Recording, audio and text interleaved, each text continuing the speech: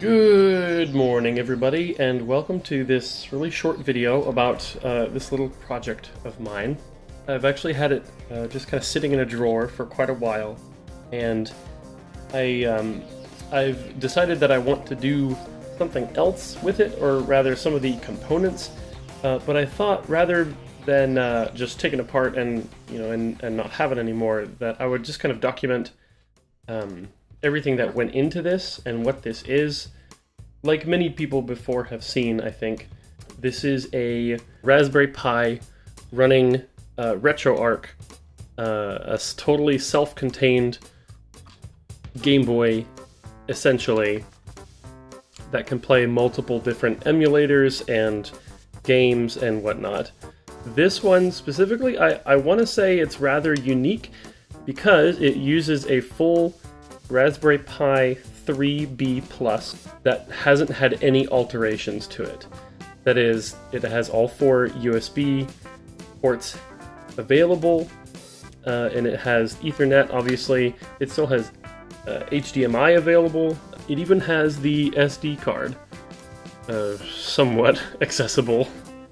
And yeah, it works, and I have played quite a bit with it, and yeah, I had a lot of fun with it, but now I am wanting to use the Raspberry Pi for a different project. So I was about to just kind of take it apart. That's why I've got the soldering iron out, but I just kind of wanted to show this off, talk about some things that I would do differently in the future. But yeah, there it is. 4 buttons, D-pad, select start, as well as 2 buttons in the back as L and R. This is a half of a Game Boy, an actual Game Boy cartridge that's just kind of covering up some things in the back. It's a rather tight fit for everything in here. So give me a second and I'm going to turn this thing off and I will show you what it looks like inside.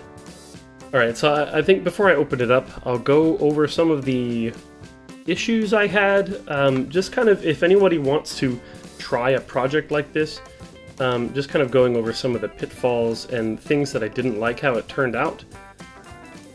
Honestly, something that you guys might have picked up on already is that why use a full Raspberry Pi 3 when I don't even really have controls to play N64 games, for example. A Pi Zero would be more than capable of playing all of the games that I have on here. And so it's really sort of overpowered for what I'm asking it to do. So I think in the future I would just use a Pi Zero, and I would be perfectly happy with that. Another thing is, I had to make a lot of sacrifices in the construction of the case to be able to fit the full Raspberry Pi in here. You can see I've had to cut away quite a lot of the Game Boy case. And because of that, this technically is not a finished project because I never actually found a way to keep the case together. I wanted some way for the case to be closed securely but still able to open it up. It actually has, you can open up the battery compartment, and if ever you needed, you could replace this battery with something else. I also never was really happy with how the controls came out. That's probably partially just because of my building ability. The buttons feel really mushy and like you have to push down really hard on them, and I feel like that's just on me. That's kind of my skill as a builder at this moment. So opening it up, you can see that it's a huge mess. Yeah, so I'll just kind of go over the components one by one. Obviously, I've got the Raspberry Pi up here. This is a charging circuit. It came from Adafruit. I believe this battery also came from Adafruit as well, but I could be wrong. It's been quite a while since I've worked on this. But this is a removable connection right here, so you can just pull out this battery and put in a new one. These are the 2 buttons in the back here.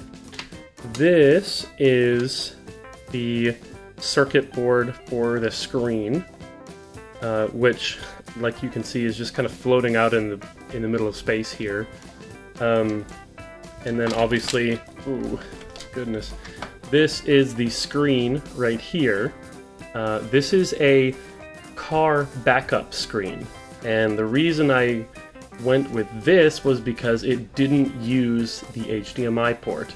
The idea was that I could have the HDMI port available for if I wanted to plug this into a TV and play it with an external controller.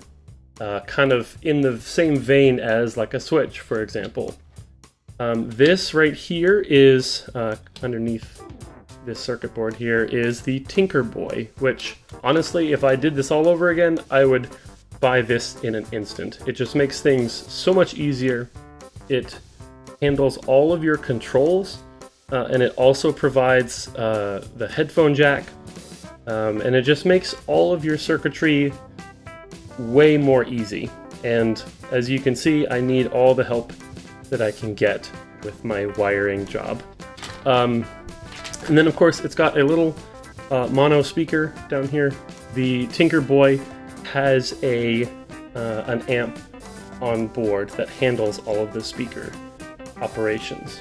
And so that's really it, guys. I really had a lot of fun with this project.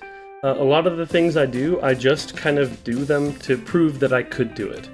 And this was no exception. You know, I probably honestly spent more time making this than I did playing it.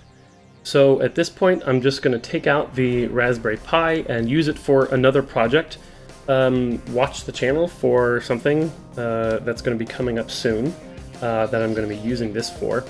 And I'm going to keep all the other components, obviously, but in the future, you know, I might just grab a Pi Zero and use that in place of this. But for now, thanks for watching. I hope this was helpful to somebody. Feel free to ask me questions in the comments. I'm sure I've missed so many things about doing this that I hope I can answer for people in the future.